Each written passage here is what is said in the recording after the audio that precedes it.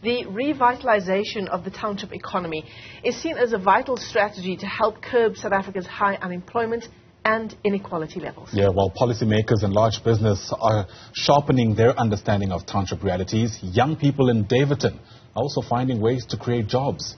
Newzroom Africa's Ntokozo Khumalo has more. Daveyton in the East Rand of Johannesburg is home to multiple actors, musicians, DJs and event brands. And 20 years later, it's still celebrated for its hit youth series, Yizo Yizo. Like many South African townships, Vuta also struggles with high unemployment rates. But this is not dampening the entrepreneurial spirit, with the youth refusing to remain idle.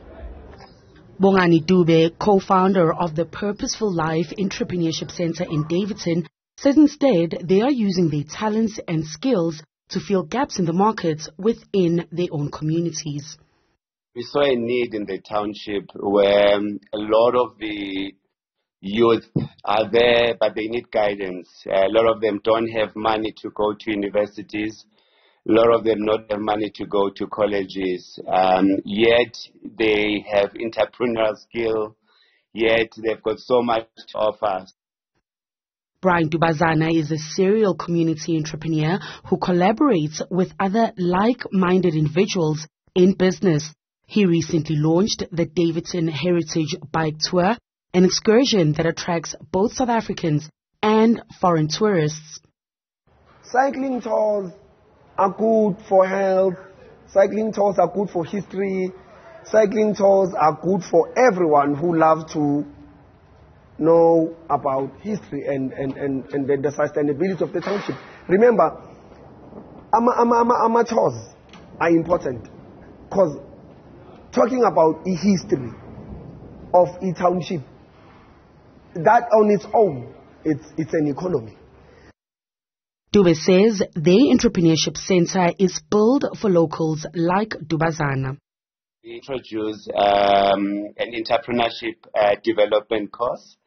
It's a month, they just train the month, but more practical, where part of it we visit some of the businesses in Daveyton. We visit some of the successful entrepreneurs within Daveyton. And then after a month of training in class, then we mentor them. This is also important for those on the entrepreneurial journey to feed and raise their own families. It has been 10 years.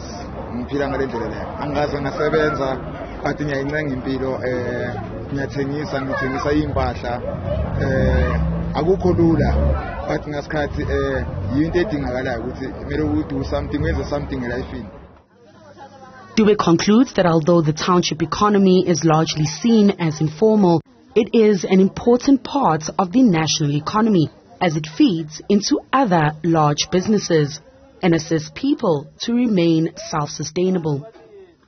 There might not be factored maybe within the economy of the country or operating, within the environment which is prescribed as formal by the government. But at the end of the day, there's a lot of money within that economy, and that's the money that is pushing growth within families. That's the money that is feeding the community. That is the money that is preventing poverty. With unemployment currently sitting over 34% and more than half of the youth under the age of 35 without jobs, supporting young entrepreneurs in the township is essential, especially considering that the township economy is estimated to account for as much as 6% of GDP. Investec has also estimated that it accounts for about 17% of the country's total employment. Focusing on Kasi entrepreneurs puts the spotlight on how informality can activate businesses and local economic growth. And the entrepreneurs here are ready to engage with government and big business alike to find sustainable solutions. For Newzroom Africa, Channel 405, I'm Ntokozo Khumalo in Daveyton in the East Rand of Johannesburg.